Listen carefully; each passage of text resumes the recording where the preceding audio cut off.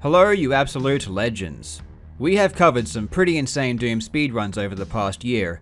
4 Shock Blast's almost perfect run of Hangar, Looper's domination of the Chasm, and the bizarre Void Glides perfected by players like JC Dawn and Zero Master. But how hard are these speedruns really? I mean, they don't even kill any monsters. On my last Doom video I received this comment stating, "Still no speedruns when people kill all enemies and get all the secrets as well. Now that's a challenge." And you know what? They're right. Everything else was too easy.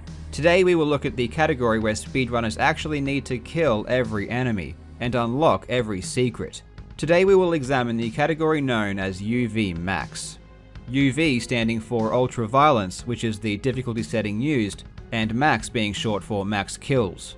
Luckily, it is pretty easy in Doom to know if you've killed everything, as the end screen conveniently shows you what percentage of kills you've achieved. It also shows you the percentage of secrets you've unlocked as well. Truth be told, this isn't exactly the most popular category, and we'll find out why shortly. Your immediate impression may be that having to kill more enemies simply raises the skill cap, but that's not really the case. UV MAX is frustratingly reliant on luck due to the mechanics of how Doom weapons work. To find out just how bad it is, I played the first level, E1M1, to see what kind of time I could achieve on UV MAX. It's pretty fun at first, mostly because of Doom's amazing controls, but boy is it annoying. In this video we will take a look at the world record for E1M1, the strategy used, my journey over the course of 3 days, and we'll find out what I eventually managed to achieve. Doom Eternal is coming out in March, and in celebration I'll be giving away 2 pre-ordered copies of the game. The 2 winners will be randomly drawn from anyone who can beat the time that I managed to achieve on E1M1 UV MAX. I'll be giving you a few weeks, which is much more time than I spent on this, so it should be pretty achievable for you. Now sit back and prepare to take notes as we torture ourselves with one of Doom's most annoying categories, UV MAX. Now before we go on, I have to give a quick shout out to this video's sponsor, ExpressVPN. Last month I finally signed up to Netflix, and I've been using ExpressVPN to get access to way more shows and movies than I otherwise would have access to. In my opinion, it is a no-brainer. If you're spending money on a streaming service, you may as well spend a fraction more and get access to everything that's out there. Epic shows like Breaking Bad aren't available in my country, but I am just one click away from getting access. Now obviously, if you do want to stream HD content through a VPN, you need one that has fast speeds, and ExpressVPN is consistently faster than other VPN providers. The other features a VPN provides, such as anonymity, are just the icing on the cake. ExpressVPN costs less than $7 a month, and there is a 30-day money-back guarantee, so there is no risk to trying it out. Take back your internet privacy today and find out how you can get 3 months free by clicking the link in the description. Head to expressvpn.com/KarlJobst and give it a go today. The world record for E1M1 UV MAX is 28 seconds, set by none other than the Hangar Master himself for a Shock Blast on the 5th of September 2016. Let's take a look at the run in full.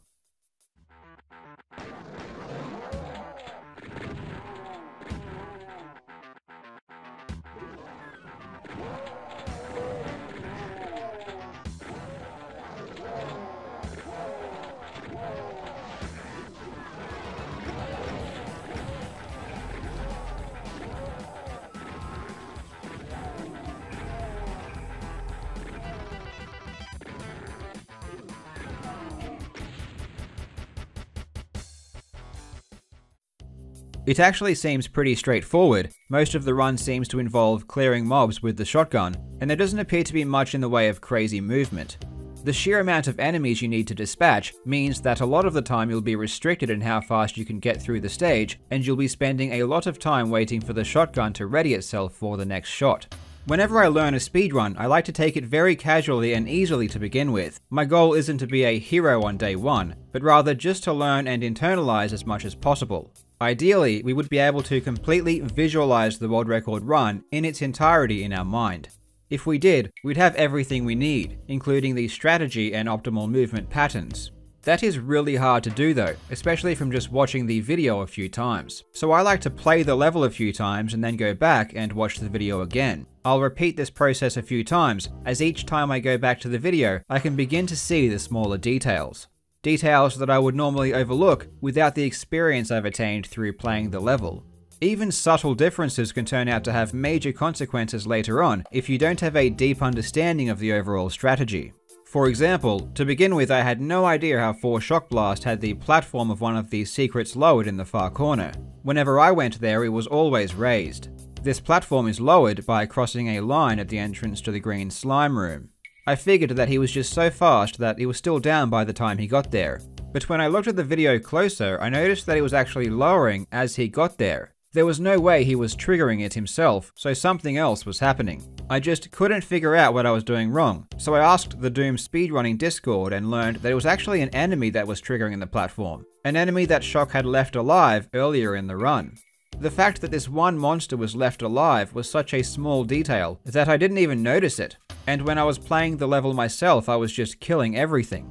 At first my movement was pretty terrible, but it was never going to remain that way. You just need to push through the learning stage and realize that as long as you keep trying, you'll inevitably improve. You don't need to try to force it, just put in the time and let the process happen naturally.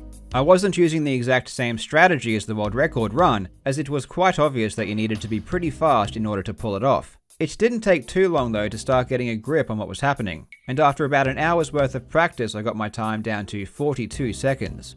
An hour really isn't a long time, but I was already getting extremely frustrated. Now is a good time to talk about the main thing that makes this category so bad to play, and that's the shotgun. It is so inconsistent. Sometimes a single blast will take down 3 enemies, other times you'll be aiming dead on a single monster and it barely makes a scratch. The accuracy is just so bizarre, and the damage inflicted appears to be completely random. Not only is the shotgun seemingly useless most of the time, but on top of that, you actually need the monsters to wander into the correct paths so that you can kill more than one at a time. Even then, you'll be lucky to kill anything. For example, in this clip, I kill 3 monsters with 1 shot. In this next clip, I'm going to shoot on the very next frame. Guess how many monsters I'm going to kill.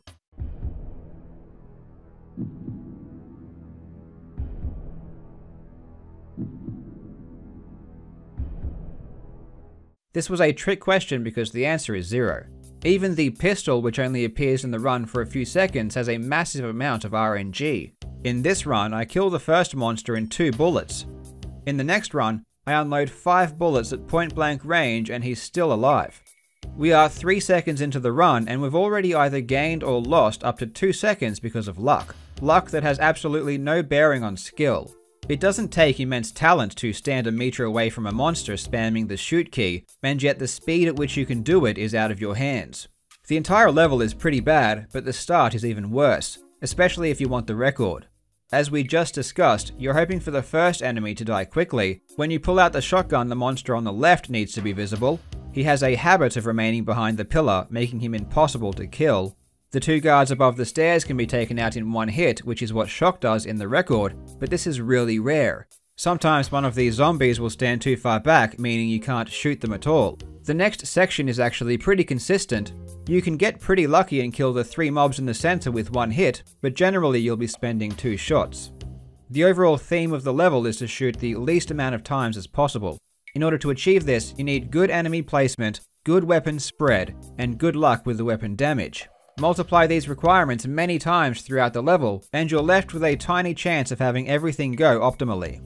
One of the most annoying things you have to deal with is the enemy you leave alive not triggering the secret. Sometimes he doesn't follow you at all, and mindlessly wanders the middle section. This happened a couple of times on some of my best runs. I tried to implement as many things as I could from the world record strategy, but some of them ended up being too inconsistent for me to continue using. For example, part of the strategy is to destroy these 2 barrels to eliminate a few mobs on the edges of the room.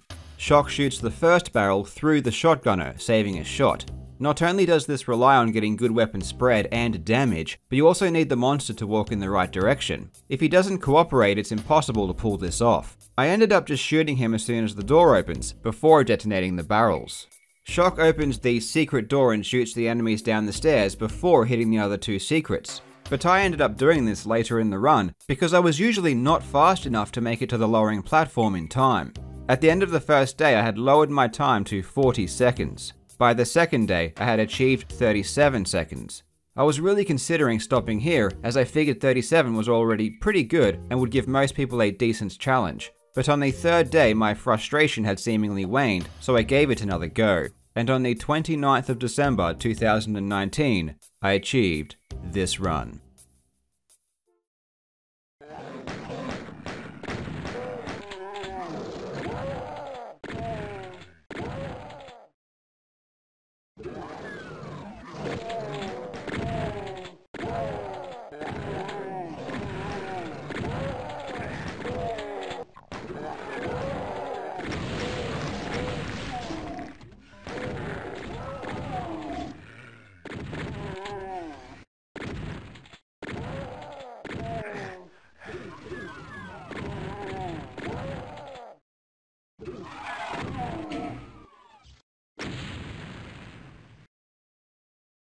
Obviously it's not perfect, but considering how shocking the level is to play, I'm pretty happy with it. It will be interesting to see how many of you will have the mental fortitude to grind something lower. In principle, adding more tasks or enemies to kill, therefore increasing the complexity, is a good way to raise the skill cap, but unfortunately for Doom it just introduces too much luck to make the competition viable. Doom 2 on the other hand is seen as a lot better to play, as the super shotgun is much more consistent. With a game like GoldenEye where every shot does the same amount of damage, you could see how skill would play a much larger role, but if the damage each shot inflicts is random, it just makes the entire thing a giant lottery. This is why the standard categories like UV Speed, where you just have to finish the level, are much more popular. Doom movement is more consistent and is therefore a better metric to compare each other's skill. Now, at the beginning of the video I mentioned I will be giving away 2 pre-ordered copies of Doom Eternal, releasing in March. In order to enter, simply record a video or demo of yourself completing E1M1 with 100% kills and secrets in 35 seconds or less. Place the video or demo in my Discord, where I've set up a channel designated for this event. Out of the entries, 2 random players will be selected, and the draw date will be on the 21st of January. Winners will be announced in a video along with the names of all the people who were able to complete the challenge. If you are unsure how to start speedrunning Doom, I suggest joining the Doom Speedrunning Discord. I will put a link to it in the description. Thanks for watching, you legends. I hope you are having a fantastic day, good luck, and I will see you in the next video.